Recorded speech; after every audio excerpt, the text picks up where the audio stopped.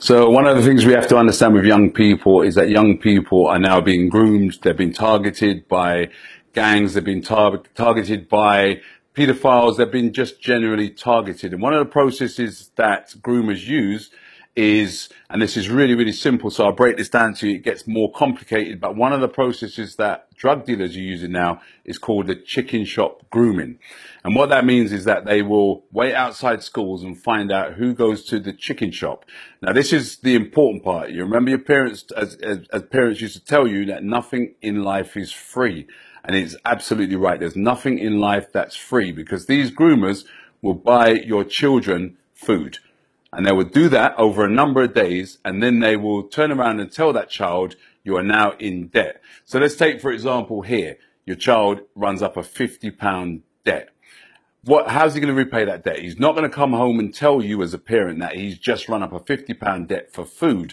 So what he does is he looks at that £50 debt and he says to himself, how am I going to repay that? Now, this is where the dealer and the grooming comes in.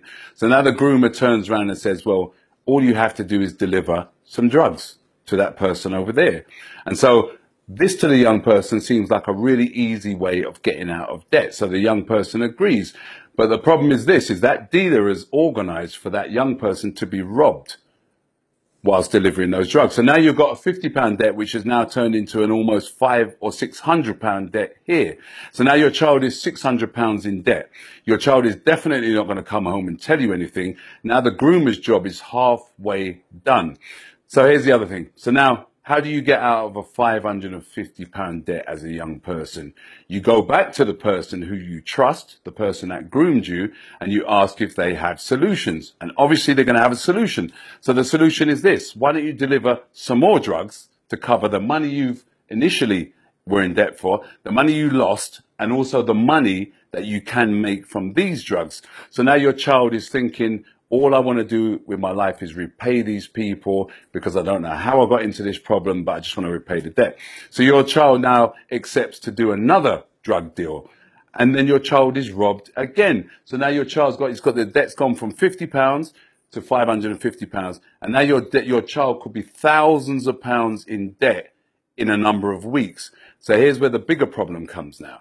So now your child is in thousands of pounds of debt. And we're seeing up and down the country that children are going missing. You know, children are going missing for 2 or 3 weeks. We suspect that they are in cuckoo houses or crack houses selling drugs to pay off debts. So now your child is in thousands of pounds debts.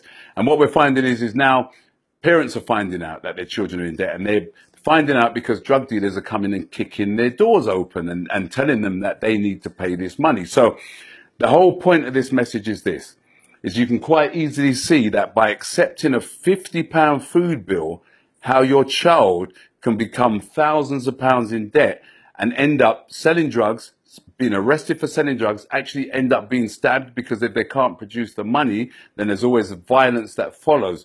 So you as a parent, carer, or a concerned youth worker, teach children this process. Teach them it's as simple as accepting food from a stranger, and that nothing in life is free.